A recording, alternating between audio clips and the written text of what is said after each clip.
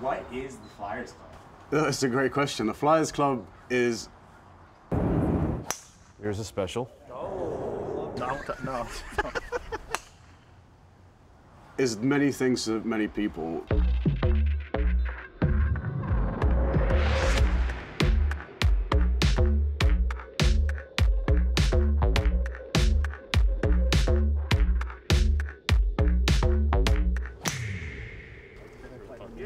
Really fun playing with you.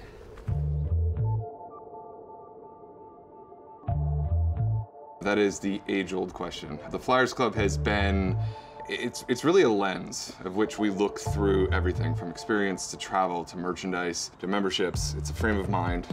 A group of discerning golfers who are really into experiences. And that's what we try to build.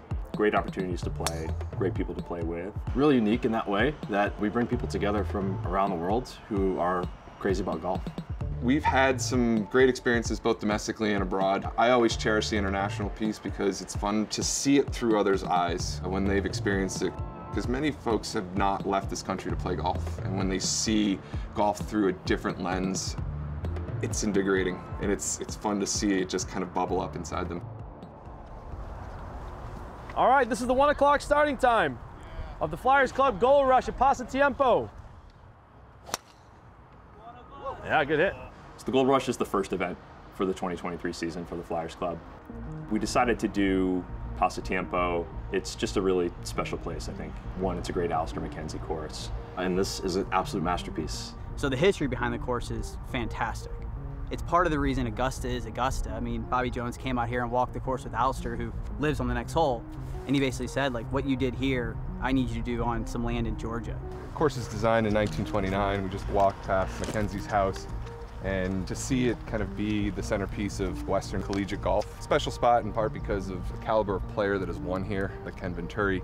Ken Venturi, one of the most promising newcomers to the pro circuit. Here's Mark O'Meara. His last victory, the '85 Hawaiian Open. Scotty Scheffler, #1 in the Junior Am World Rankings. Even a Scotty Scheffler who just won the Players' Championship. It's just amazing to see that. So here at Pasatiempo, we've got a 36-hole event that's going on.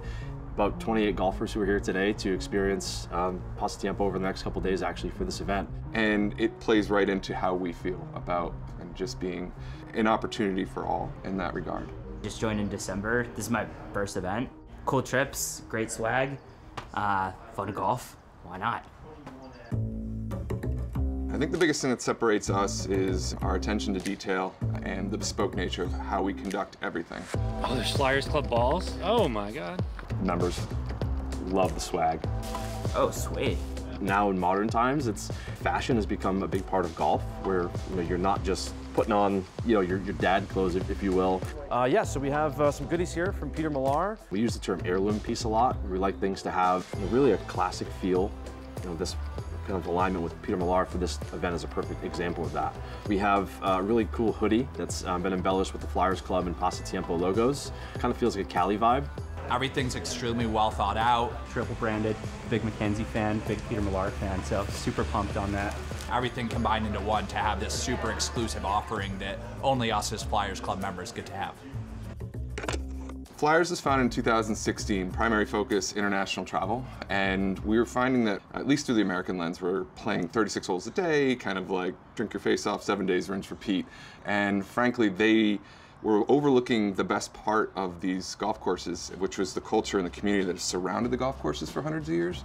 We use the term like-minded golfers and high golf IQ, just trying to describe our members and how they think about the game. To be able to just nerd out on all things golf history, architecture, golf courses, it's amazing.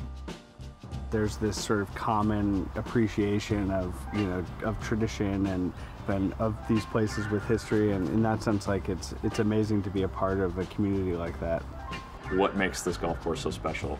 What makes this community so special? It really comes down to who the person is and how they're wired. We try and find good people and want to be open-minded to having different experiences. If we're doing our job right, when that person gets on a plane and comes to an event, they know they're going to meet a like-minded person across the table for them or in their foursome. You're playing next to the financial advisor, the doctor, the plumber, the carpenter, and everybody kind of just checks their stuff at the door and shows up, and it's about golf, it's about game and the life, and it's not about who you are beyond these walls. Hey, that was fun. And it's great to actually kind of shed that layer when you come in. Good to meet you. Really fun. Sir, we'll do it again tomorrow. I'm sorry to say that you're with me again tomorrow.